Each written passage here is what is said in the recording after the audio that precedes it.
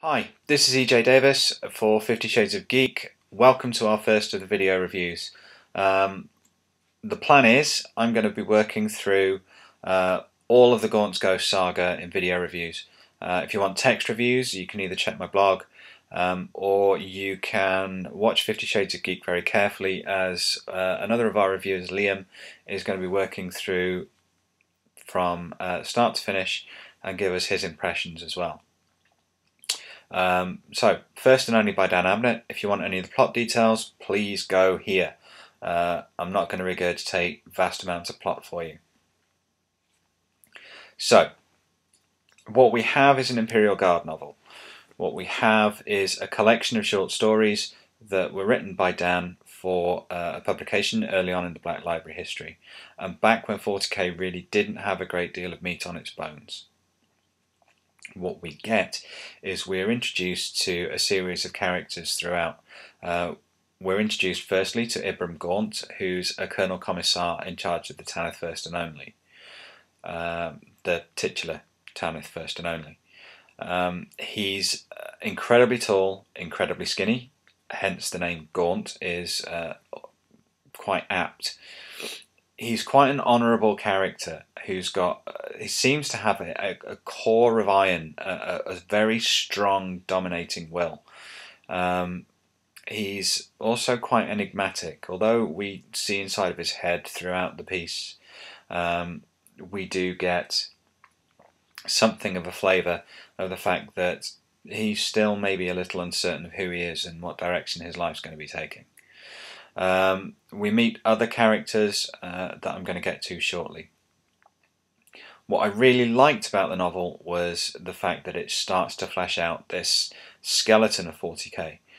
We've got the rules, we've got a vague campaign setting, but we've really got no idea how things work.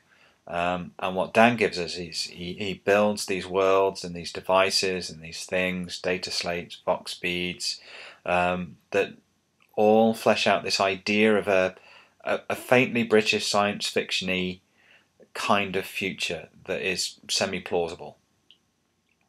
I really love Dan for that. And the way that it's structured, we've got, I think it's 5 short stories interspersed with recollections from Gaunt's past life, which influences his decision-making process. It's really nice how it's put together.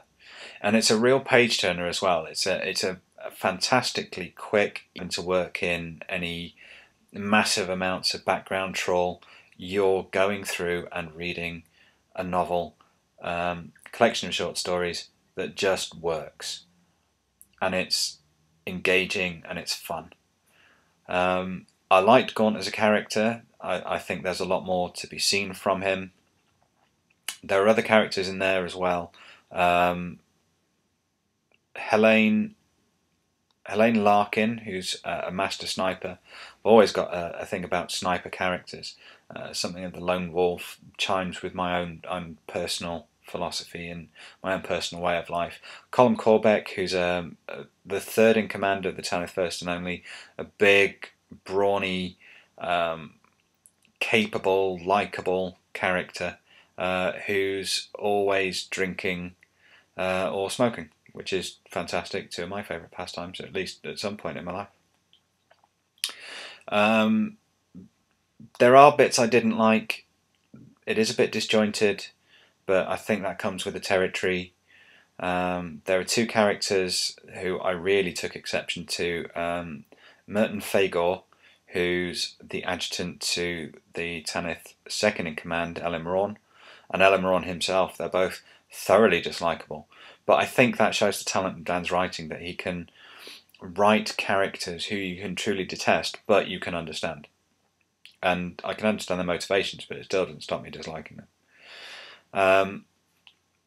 I've read later Dan stuff before I even got anywhere near Gaunt's Ghosts. I came late to Black Library, and as a result, I've missed a lot of the stuff that went before. I still haven't read Eisenhorn. I haven't read Ravener, and I don't intend to until the Bequin trilogy's finished, and then I'm just going to read them all.